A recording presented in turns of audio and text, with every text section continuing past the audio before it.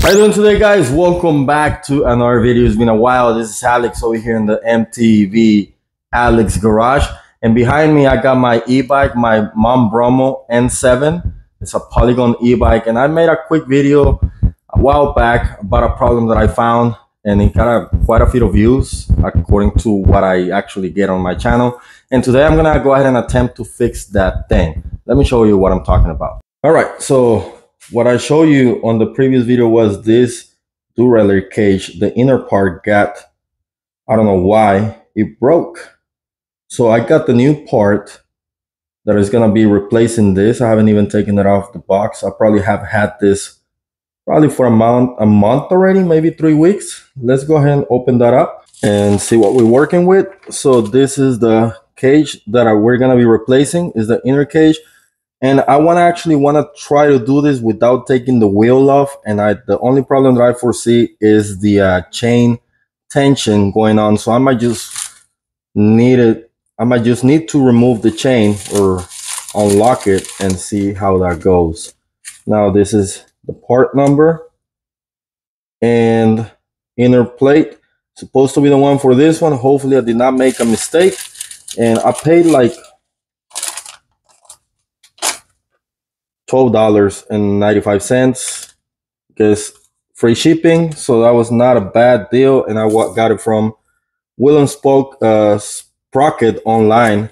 I just searched it on Google and that's what I came out. So let's go ahead and attempt to change this, hopefully without taking the rear wheel, and see how that goes. So like I said, the first thing that I want to do for this one is actually remove the chain. Hopefully we can work with that and get it out of the way from the rear derailleur.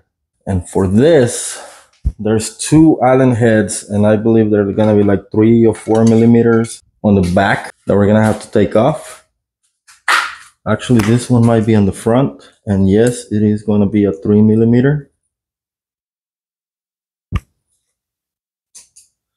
And the only reason you want to take off the chain is because otherwise the jockey wheel is with it and it'll actually fall off if you don't take the chain off. And don't forget about the washers. There's one on each side. The other one didn't get lost. I mean, it's still in there. So, and also the little, it's not a bearing, it's just a piece of tube that goes in it. We're gonna put this back on here. And then same thing on the top. I'm just gonna go ahead and take the derailleur off. And as you can see, this is what broke on the inside. I'm just gonna loosen this up. Of course, at this time, you can do a little bit of cleanup if you need to. Not to worry about that for now. Just wanna get this out of the way, get it done. Although the only thing is that these two things look different. So hopefully it'll work, because they do look different. And if this doesn't work, then I'm screwed and I'm gonna have to get a replacement. As you can see, these two are different, and I should have taken this out before to get the part number, although I do not see it anyway. I don't know if it keeps the chain in there. That's all I care about. But if it doesn't, then that's what the problem is gonna come. I'm gonna put it on for now and see if I can make it work. And yes, all my bikes need a little bit of maintenance, and I have a few videos coming up for that I haven't recorded, but they will be on the making. Because we're gonna have to do just a little bit of adjustment over here. Although the cage is different, it seemed to work. It's not rubbing or anything like that. So I'm gonna leave it like that. And if it adjusts and it doesn't rub on anything, I will make changes whenever I need to. For now, if it works, that's all I care for now.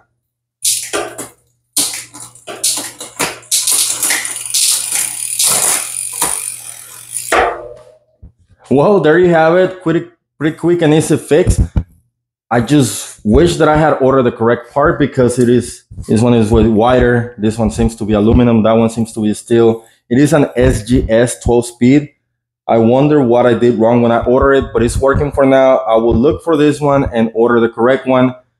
But other than that, this thing is working. I can take it out to the trail. I haven't been riding in a while, so getting back into shape. I think this is gonna be a good thing to do right now. Plus, especially I get the kids, and my girl likes to be pulled on the little trailer. So I want to have this bike ready, and the other ones they just need general maintenance like adjustment and fix those flat tires.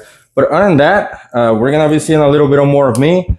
Hopefully you guys like this video. Make sure you like, comment, subscribe, and I guess that's it for this one, and I'll see you on the trails. Let's ride.